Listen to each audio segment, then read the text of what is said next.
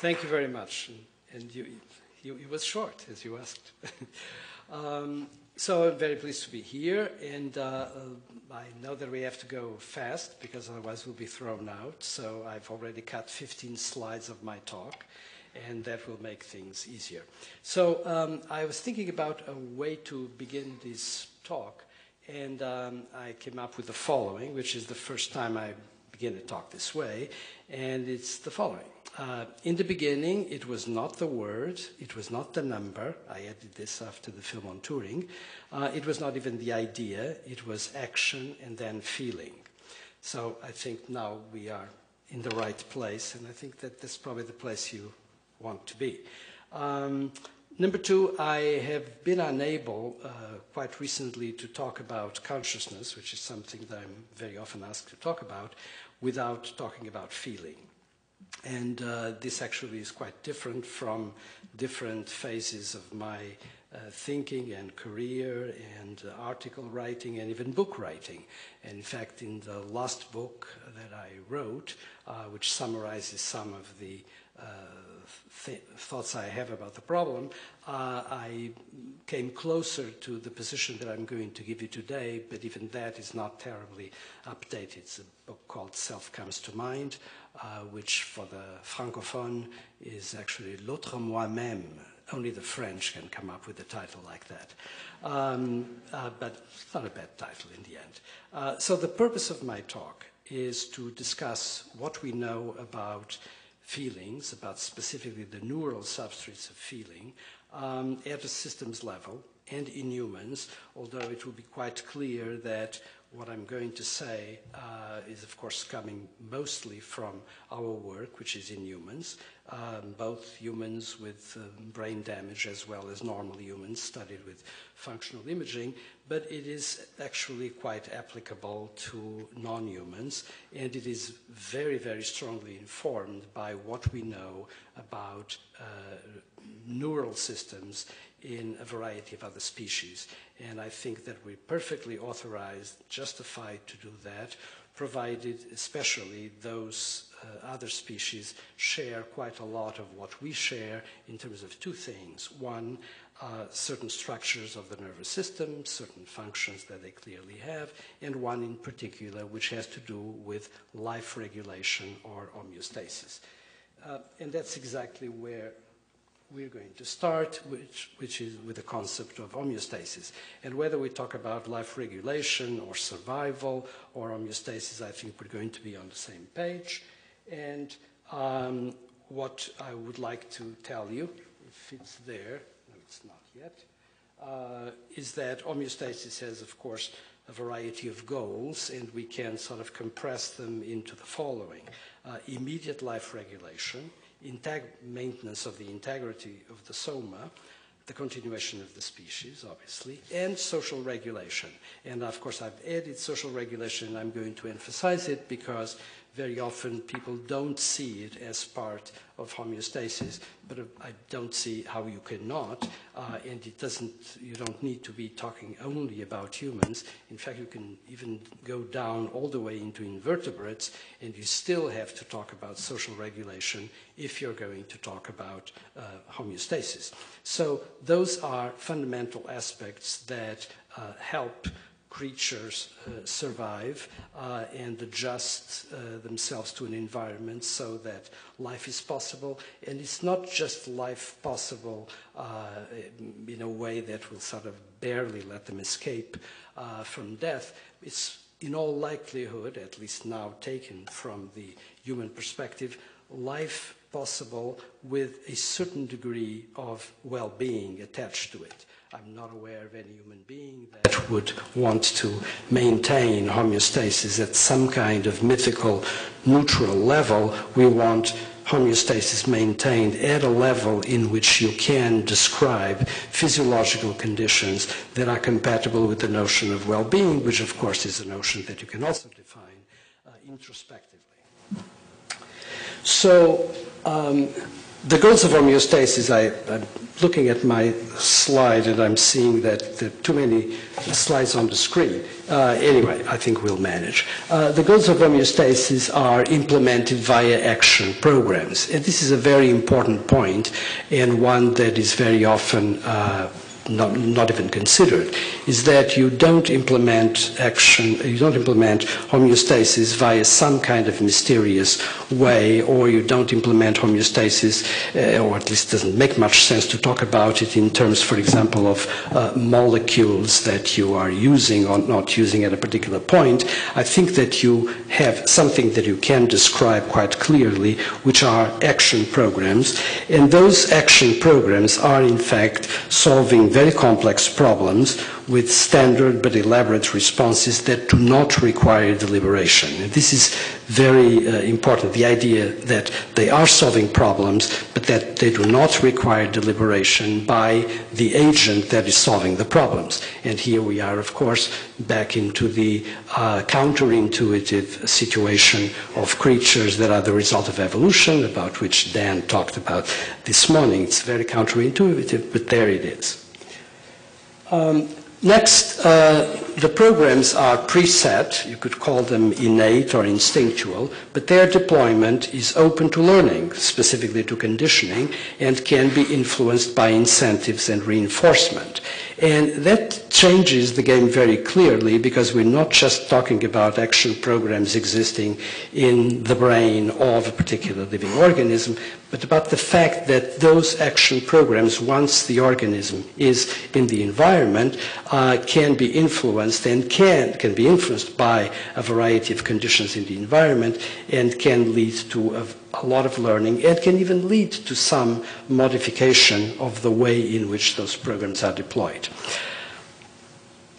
Next, learning allows the transfer of basic goals, and this is, of course, how appetites for food, drink, sex, exploration can become appetites for money, dominance, power, and so on. And that's something that it's very important to keep in mind as we go into the next point. So we're now at the point in which we can talk about homeostasis and the strategies of homeostasis. And the ones that I've outlined there are, first of all, drives and motivations and emotions emotions in the proper sense. And I want to make an immediate comment here, which is that the nomenclature wars about what you call these action programs is, of course, very large and very varied. And I'm not interested at all in those wars. If somebody wants to call all of these things, like, for example, thirst and hunger and air hunger and pain and sex, emotions, fine with me, I don't have any problem, and there are people that will want to do so and do so.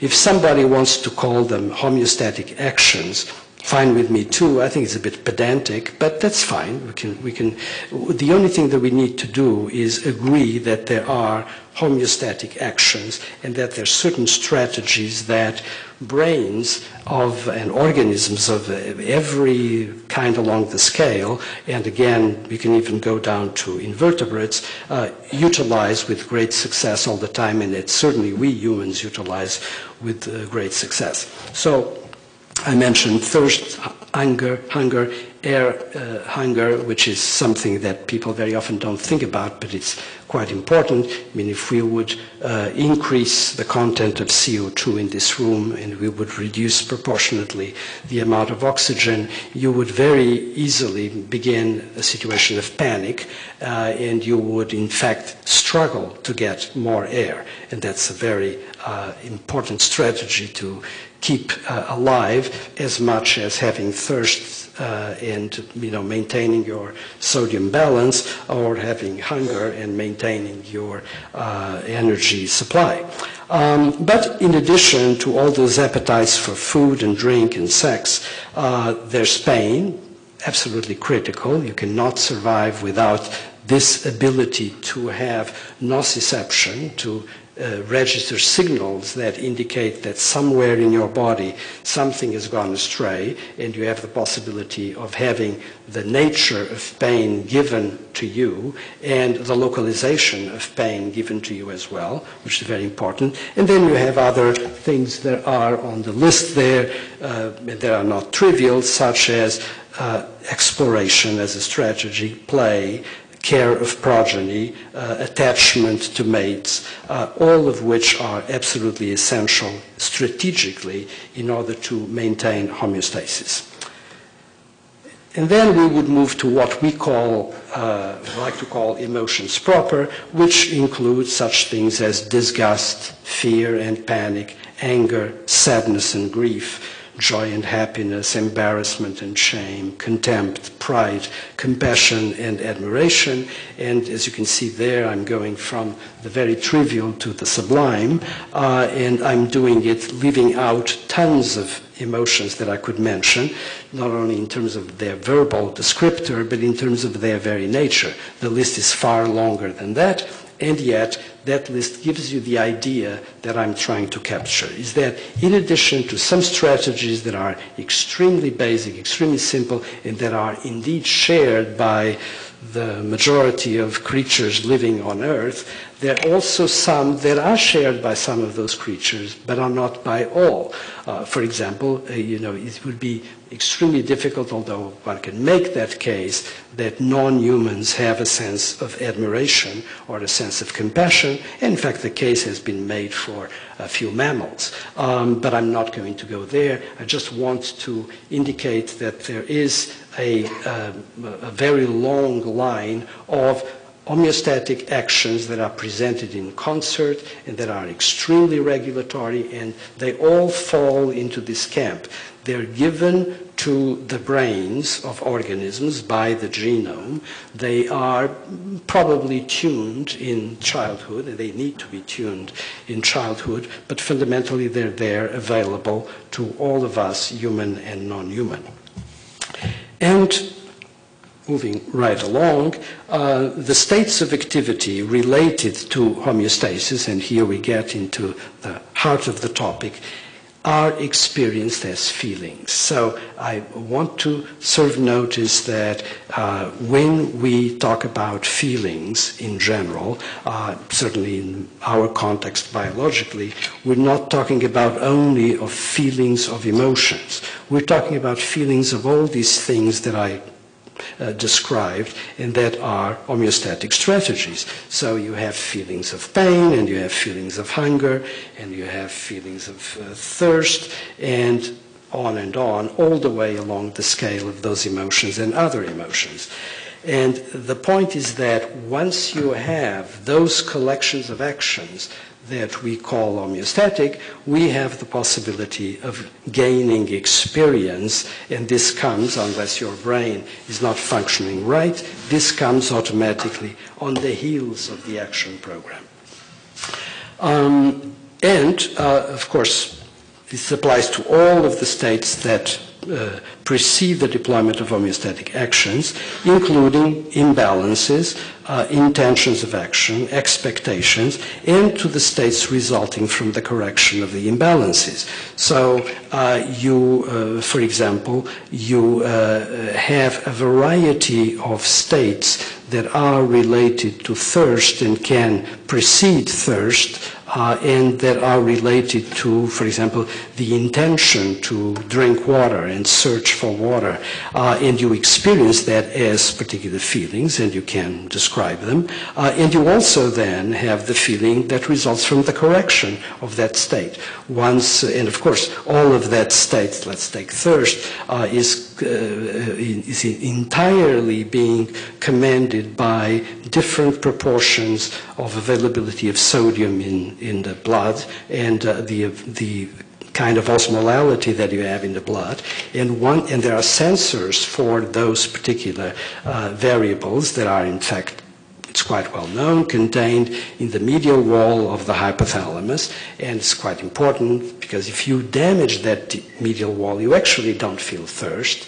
But you have once the correction is made extremely rapidly, the sense of thirst disappears, so the feeling goes, and a feeling comes that gives you the sense that that need was relieved, the same way that you have the feeling of satiation once your hunger is satisfied.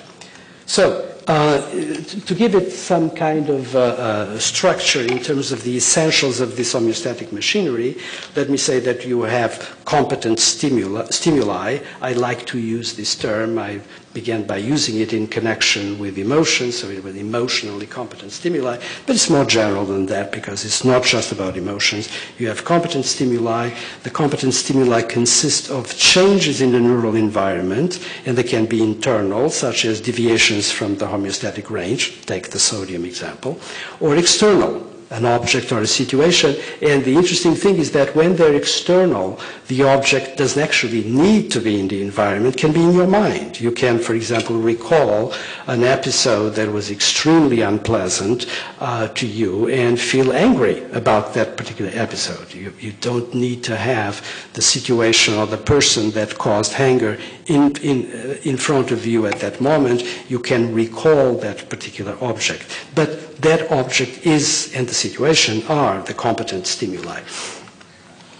And then you have a situation of triggering or inducing a response, and that happens in certain neural interfaces. And I think one of the jobs of neuroscience is actually, in this particular model, looking for the platforms for such things as the appreciation of the competent stimuli, the kind of neural interface that can be used in the brain, and there are many, sometimes for even the same condition, in order to lead to the next step, which is the execution of the homeostatic action, which in a lot of the cases, as we now realize, is under the control of another platform. So one of the interesting things is that as you study more these systems and you get some differentiation, you realize that there are certain regions that are very devoted to appreciating the presence of a stimulus, and regions that intervene in the control,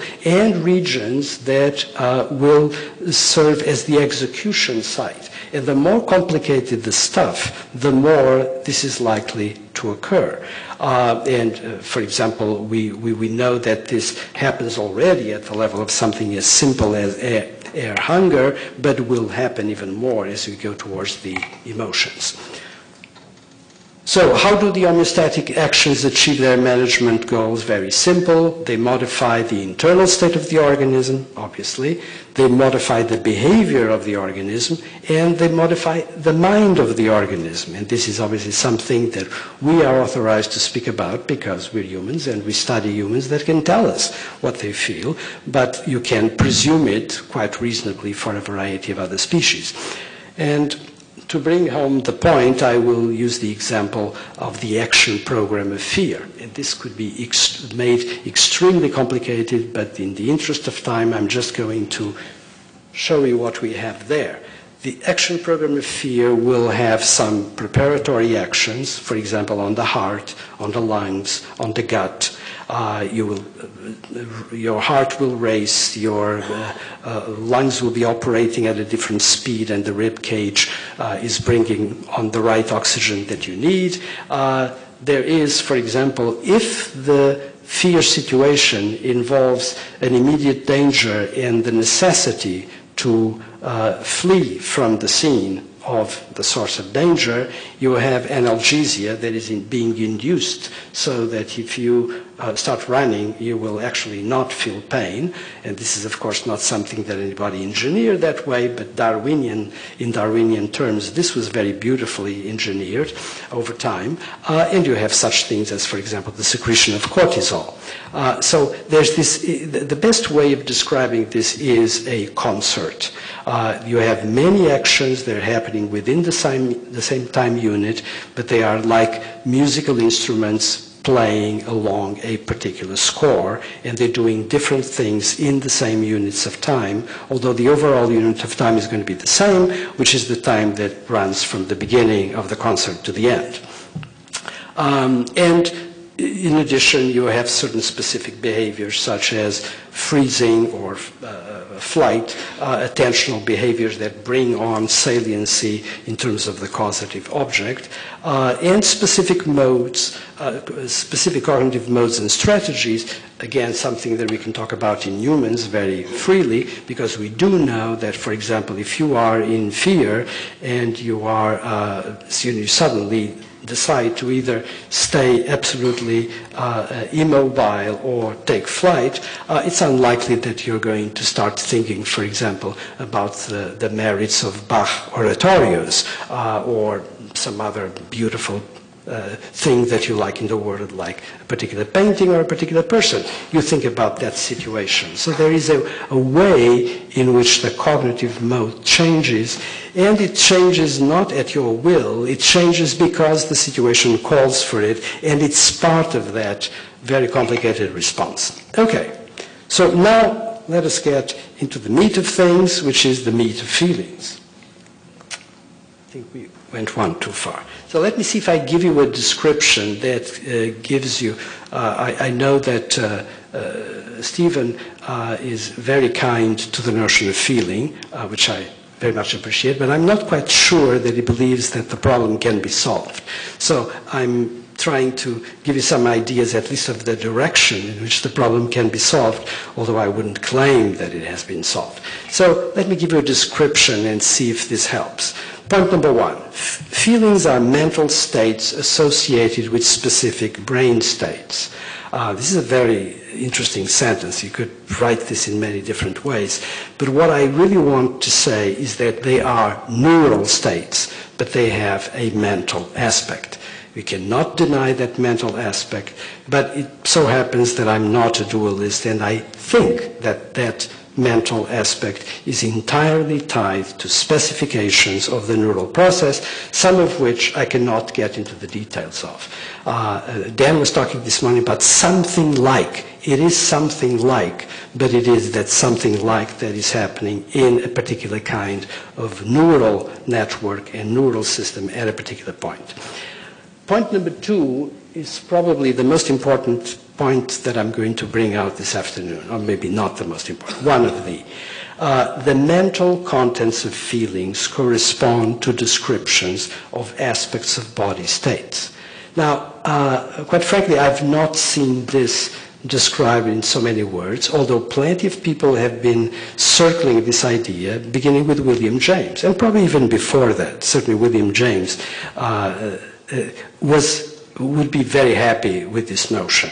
But this is actually much richer than what James said, much richer than what most people give it credit for.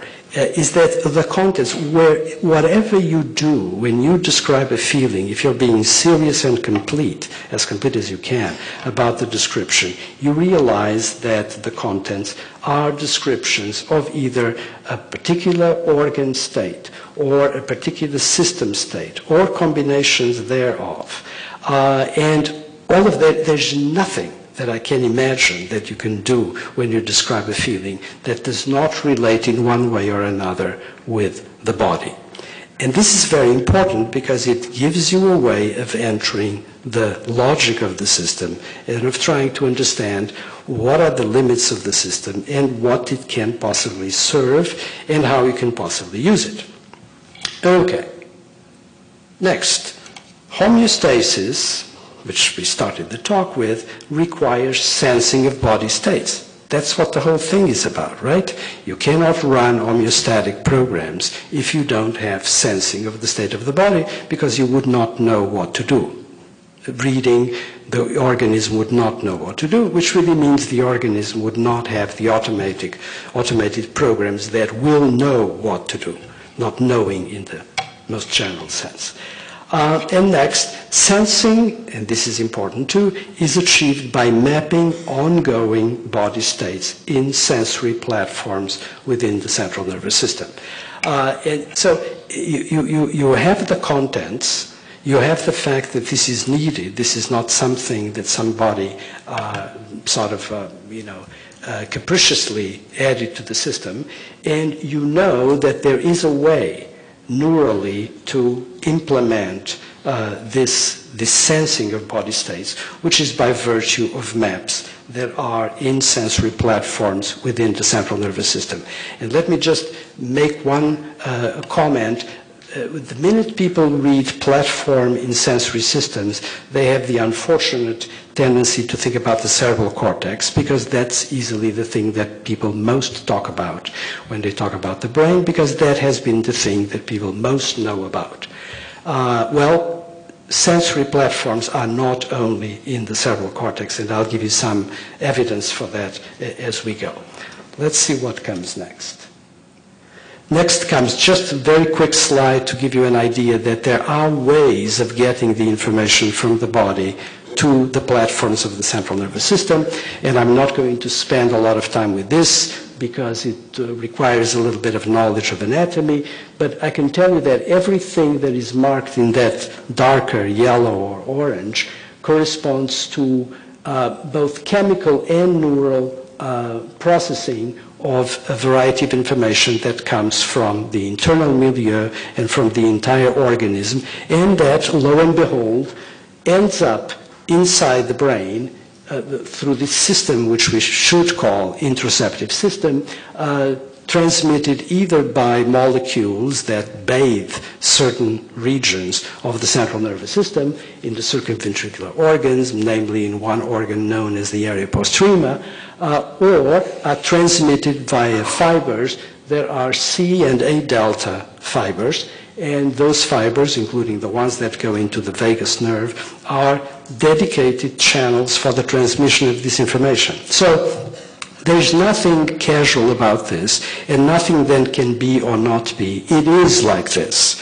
And it is like this that this kind of information that will lead to the construction of body maps is transmitted by fibers that are very well characterized, and, by the way, even have a very notorious characteristic, is that they are largely unmyelinated, and they largely have been kept for a very long time in evolution with that strange and counterintuitive characteristic of lack of myelin. Okay? So there they are. And next, okay. What we designate as feelings corresponds to the experience of mapped body states. And feelings, and this is another very important point in this talk, feelings add a new layer of homeostatic control. And this is something that is very important, because you might say, oh, okay, this is interesting. You have maps that generate feelings, and you could have them or not have them, and you would still be able to organize the machine. And the answer to that is a resolute no, that it would be possible to have platforms in the neural system that will regulate certain states quite well, and do so without feeling, but in the majority of circumstances in which we humans, for example, are caught, and not just humans but many other species, if you don't have feeling, you're not going to be very effective. And in fact, the growth of the regulatory processes, especially as they connect with a social setting which is indispensable, is not going to be effective at all. So that new layer of homeostatic control is not there to add or not to add depending on what you like. It's there because it's important, it's needed, and if anybody asks, well, are feelings good for anything? Let me tell you that they are. And the particular point that I want to make comes next, which is that because body states are necessarily valenced. What do I mean by this? I mean that body states are either good for life or bad for life or something in between. Feelings are automatic proxies of biological state and natural guides of behavior. Now, it's a lot to bite into that, but I believe this very strongly, and I think this is the main point to be made, is that when you have feelings, you don't have feelings about things that you could care or not care. The fundamental feelings and the way they evolved are about things that are vital for survival. And if those feelings are out of tune, then murder is out of tune, like Hamlet would have it, and you are out of tune and die. So the valence, the power of those feelings, in expressing what is going well or wrong in the machine is absolutely decisive. That's why they are important. Okay? So, next point is, what about the neural basis of feelings? And I will, so that I can tell you a little bit about what we know at this point of the systems that are involved in representing those so important valence states. And I will begin with the case for the insular cortex for very obvious reasons. I was very interested in the insular cortex. In the 1990s, we thought that this was it. If we would study the insular cortex, we probably would be able to understand how feelings were going to be processed at systems level. And we were actually largely on the right track because the insular cortex is, in fact, very important.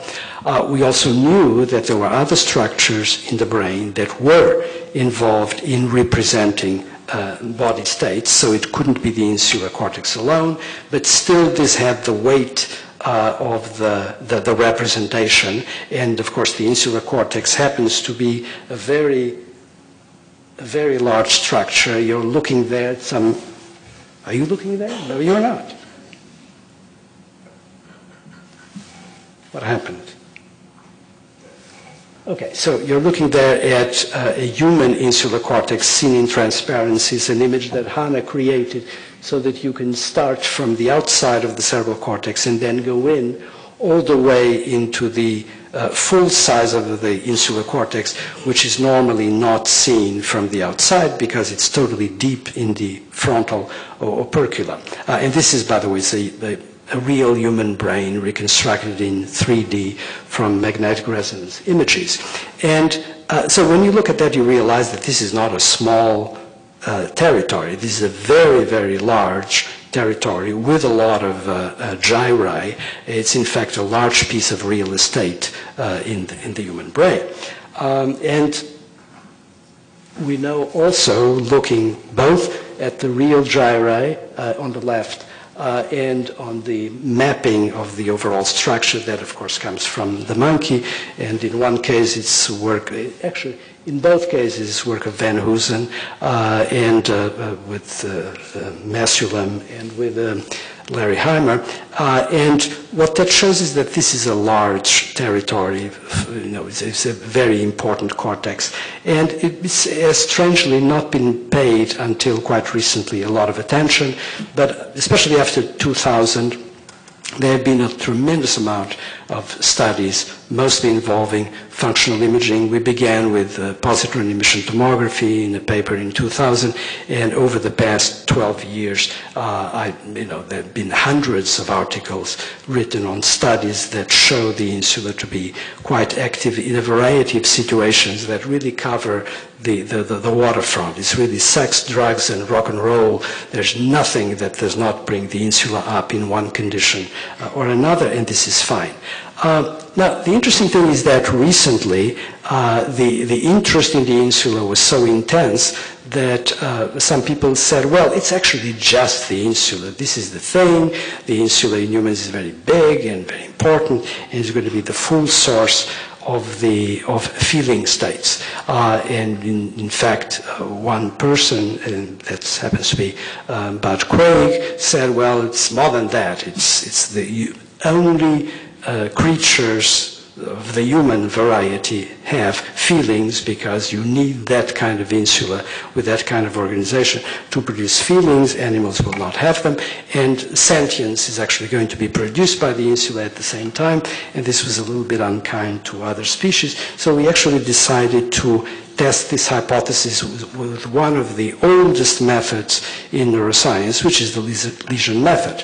And because we now have in our repertory of studied cases patients that have damage to the insula, we began an investigation of the hypothesis that if, in fact, the insula was this be-all for feelings and sentience, then a devastating bilateral lesion of the insula ought to reduce the person to a non-feeling, non-sentient creature. And I have good news to tell you that that's not the case. The first study actually came out in cerebral cortex just a month ago, or this month, I don't know. And let me show you, it has to do with a patient that we know as patient B. This is the first, now there are 2 more on the way. Patient B is a victim of herpes simplex encephalitis, a very well-studied case of ours. And we went through the entire review of the protocol and have a few extra studies to demonstrate quite unequivocally that this patient is, of course, fully sentient. In fact, this patient is, by all measures, a fully conscious individual.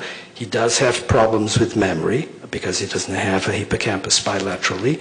He's a sort of HM+, which means something in Montreal, and is a patient that also has damage to polar and lateral temporal cortices and some damage in the medial frontal cortices. So he's not the most brilliant decider, and his memory, beyond the memory that has to do with his fundamental self, even his autobiography is a little bit skimpy.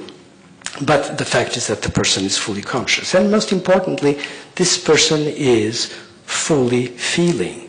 So this person has all sorts of pleasures with food and displeasures with food and drink, and has all sorts of pleasures and displeasures in terms of temperature, in terms of the company he keeps, is a very interested individual that explores social situations, and if anything, he's actually more focused on feeling than on anything else because his intellectual life is impoverished. So it's exactly the opposite of what you would have predicted if he were to be demolished of feelings. He is all about feeling. He's not much about intellectual abilities because although he's perfectly capable to manipulate symbols, he knows not enough about the world and about his past to relate it to the present and to the future. But his feeling status is absolutely brilliant. And just look at a few of the images. So I don't have a pointer here, but what we have there is a comparison brain on top and patient B. And the 2 rows on the bottom repeat comparison and patient B. And what you can see is that the comparison brain has the insular region very well marked. And in the second, patient B, you see this vacuum, which is given by the black, that corresponds to the complete erosion of not just the insula, but actually of territories that are around it. And in the next slide, let me see if we move. This is not moving. Is it moved now? Yep. And now you see it in coronal cuts, and you can continue seeing that picture.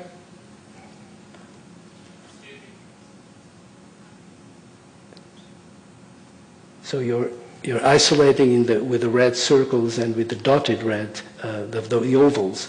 You can see the structures that are demolished. And you can see there in yellow one structure that is very well preserved, which is actually the brain stem, about which more in a second. This patient has also preservation of the basal ganglia. Oh, that would be good. Okay. And something that is happening in this patient that is also preserved is that somatosensory cortices, you have here the patient's brain and there the comparison brain, and in green you have marked the somatosensory cortices, and that is preserved. And in the next one, you see, again, that they are quite intact, and we even have S2. So you can see that even the region of S2 is preserved in patient B. The cingulate cortex has been involved potentially involved in the processing of feelings, especially in relation to pain, and so we looked at that. Could it be that this patient would have some cingulate preserved, and that's not the case. And okay, so then we move to something else, which is how are we going to explain why this patient has in fact preserved feelings given that his insula is all gone.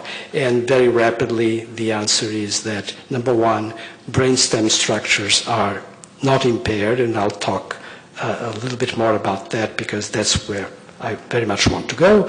And number two, S2 structures are preserved as well. Now, there are plenty of reasons why S2 is not the best candidate, or even S1, to explain how you have interoceptive information preserved, which it does, when in fact we know that pathways don't lead into that territory, and the pathways that are interoceptive and have to do with body information in terms of the viscera, in terms of abdomen and torso, go entirely to the insular cortex. But we could imagine some kind of adaptation that the patient would have undergone after the damage.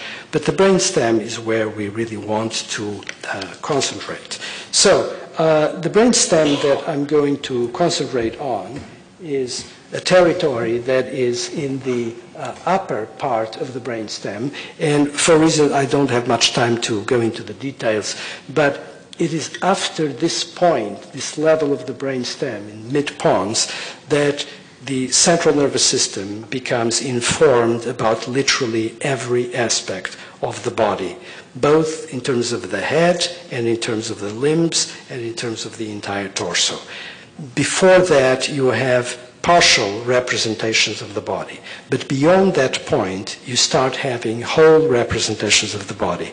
And I'm very interested in anything that happens from that point up, because that is likely to be territories in which you can have the whole representations that I think would be required for the kind of integrated feeling states that we're interested in. Something that is very important is to have a notion of how you carry the information to these structures.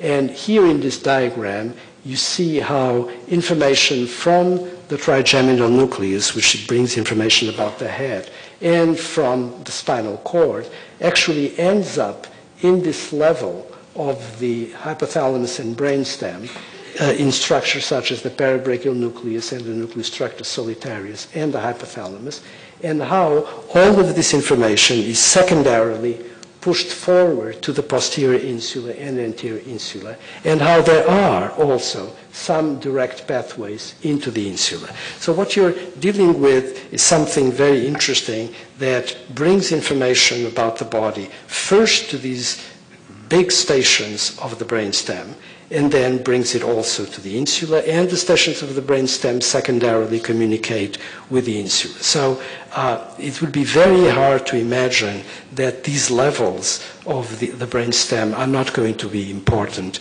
in order to generate the kind of body information that we need for feelings.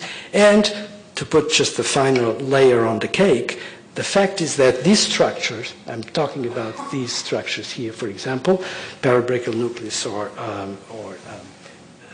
nucleus tractus solitarius, have topographically organized maps. So what I mean by this is that it's not that they're made up of a nucleus where you have, say, a bunch of neurons put together like a bunch of grapes in a sack.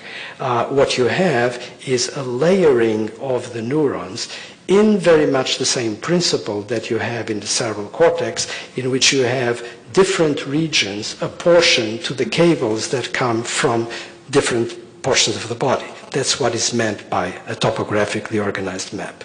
And this is a principle that people very often think is only in the cerebral cortex, where topographic maps are galore. You see them in the somatosensory cortex. You see them, of course, in visual cortices. You see them in the auditory cortex. But they're also present in the brainstem. And you have them in these very complex nuclei. And you also have them in the superior colliculi. The superior colliculi, especially when you think the superficial layers of the superior colliculi are involved primarily with visual function. But the deep layers are involved with somatosensory function, with auditory function, and with integrations of all these put together. So there's something going on in terms of arrangement of maps that has, of course, been going on in evolution for a long time. You find this in reptiles, for example, and it's there to provide a map that obviously has some very adaptive functions in terms of regulating the complaints that may come from a particular department of the body. Okay? This is just for those of you who are aficionados of anatomy, just to give you an idea that the brainstem is not really a small potato. The brainstem has, and this is very, very simplified map of fundamental nuclei in the brainstem. And this was actually done together with my then student, Josef Parvizi, and all the areas were, the scale in millimeters is here, and all the areas were given the right square footage so that you see their relative proportions. And so we're talking about, again, substantial parts of the brain. The nice thing to think about is that these are parts of the brain that fundamentally you can trace down the entire phylogenetic scale. Again, go to reptiles or fish and you will find a lot of these structures, not with as much interesting detail as we have, but the difference between them and us now in terms of brainstem is far smaller than the difference between their alleged cerebral cortices and our alleged cerebral cortices. There is really a huge difference. That is, of course, what allows us to have all the brilliant cognitive functions we have, but this fundamental machinery is there, at least in substantial ways. Let's see what comes next. And you have there one diagram that I like because it gives you the proportions for the human brain, and it gives you the positions that these structures adopt. And I have here area postrema, nucleus tractus solitarius, parabrachial nucleus, hypothalamus, superior colliculi, and the periaqueductal gray, which I have not mentioned before, but which is one of the key partners in this. For example, you cannot have fear reactions of different kinds without having the involvement of the periaqueductal gray, which is the execution platform that, for example, a structure such as the amygdala will use in order to deploy a particular kind of fear. And there are, in fact, different kinds of fear concerned with different columns of the periaqueductal gray. So this gives you an idea of this arrangement. And there's something very important in that diagram, which is the following. Every one of these structures connects back to the structure that feed forwarded to it. So you have a very integrative, recursive way of operating, and you have the same thing happening in relation to the body proper, and the same thing happening upwards in relation to the cerebral cortex. So it's not that you have a series of nuclei that have been contacted by information from below and are simply passing on that information upward. You have structures that map it, you have structures that can transform it, and you have structures that can be transformed by influences from the side, from the top, and others from below. So a lot of the principles of operation here are not that different from the principles that you can have in the cerebral cortex in the relation, for example, of association cortices and primary cortices. So this is very important, and unfortunately this has been, well, first of all, it's not known most of the time, or if it's known, it's simply forgotten and neglected. So, to close the story on the insula, which continues to be one of my favorite parts of the brain, I would say that, you could ask me, so what is the insula good for? And I would say that it provides more detailed maps of feeling states than the ones you have below, for reasons that are obvious. So there are maps in the brainstem, but this one is providing you a different arrangement of the map, and something that is very important. It is a map of feeling states that is suitable for interconnecting with other cortical maps that are related, for example, to memory, to reasoning, to language.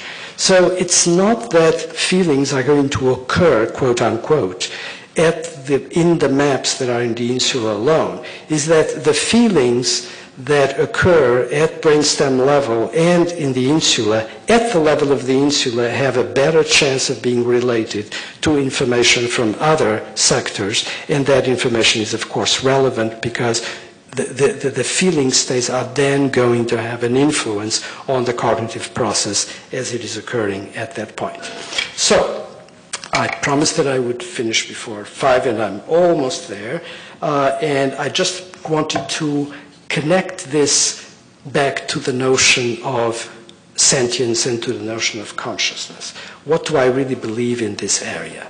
I believe that the structures and the operations that I have described are the ones that are necessary to produce a state of sentience, which is a state of basal feeling that you have provided you are alive, provided you have platforms of representation of body states, and provided the variety of other physiological conditions are met. For example, there has to be a certain degree of attention, there has to be a certain degree of tone in the overall brain, there has to be enough stimulus intensity, the animal has to be awake. So this is not trivial. You have a variety of factors that have to be met along with the fact that there's a map in place.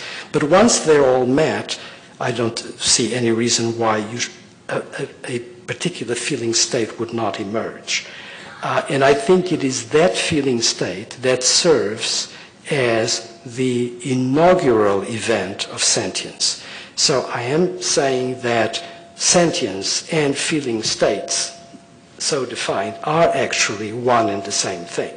I'm also saying that the inaugural event for mind is this, from a point of view of evolution, is probably this same kind of process.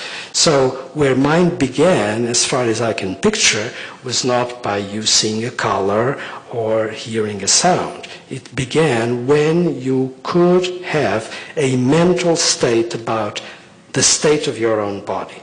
Okay? And this happened, of course, in creatures that probably did not have much in terms of vision or in terms of hearing, but they certainly had a body, and they certainly had to run an homeostatic program on that body. So I will put together the beginning of sentience, the beginning of mind, the beginning of feeling on the same plane. Okay. So where does this leave us in terms of all the other things that many of us are interested in, if you're interested in consciousness, and that I have been interested in and have done work on and written about, like, for example, the notion of self, the notion even of autobiographical self. Well, the basic idea that I have is that without the sentience level that I've just described, forget it. You're not going to have all the other levels of self. So if I would call this something, I would, see if I have, yeah. So I would say that there are at least these 3 stages of self to consider: a state of proto-self, a state of core self, and an autobiographical self. And that first stage of proto-self, this is actually a very old slide, old by, say, a year or 2. This proto-self is a neural description of relatively stable aspects of the organism. And what I mean by stable, it doesn't mean that it is neutral or doesn't mean that it's the same all the time.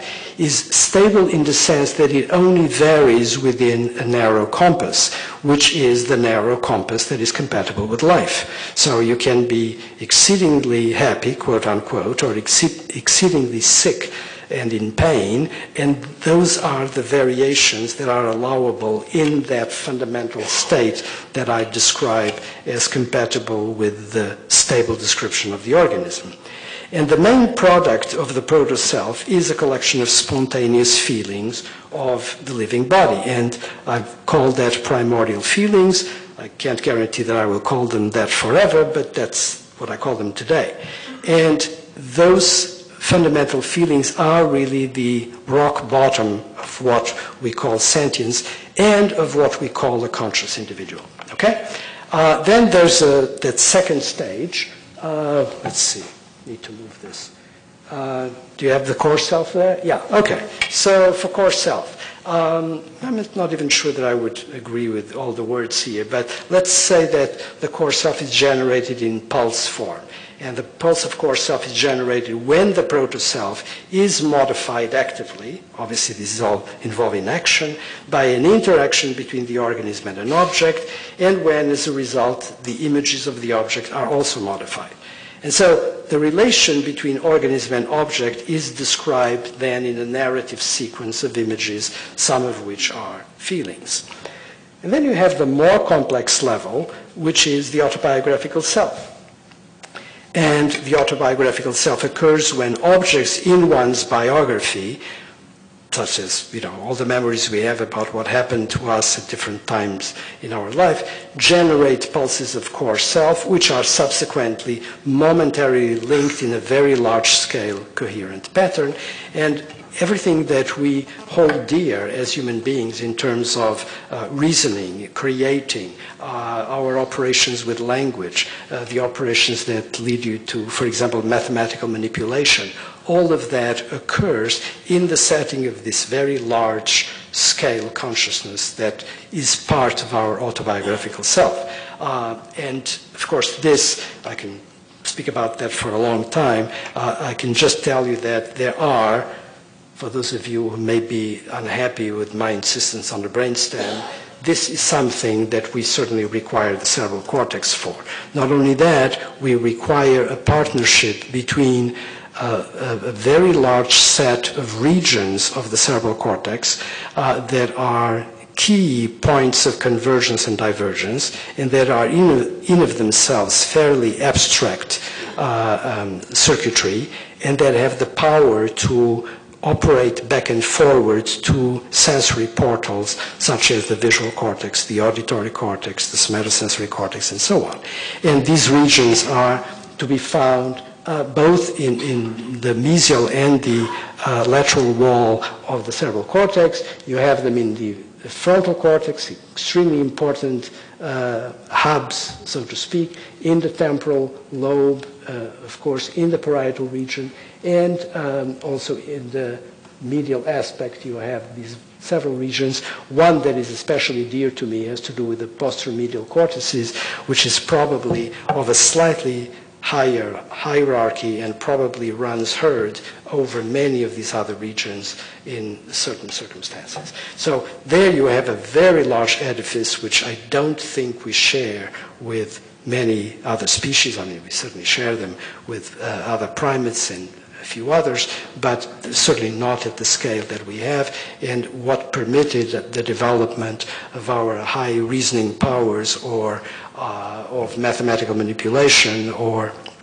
of language certainly came out of this particular set and has nothing much to do with the brainstem. Now, the interesting thing is that you could have this, till you're blue in the face, but if you do not have the apparatus of the brainstem operating to deliver to you primordial feeling states, you do not have life regulation, and I don't think you're going to have sentience. And it is no coincidence, neurological coincidence that is, that the states that demolish our consciousness are first and foremost states that are related to precisely the regions of the brain stem that I've talked about as the important ones in order to build this system.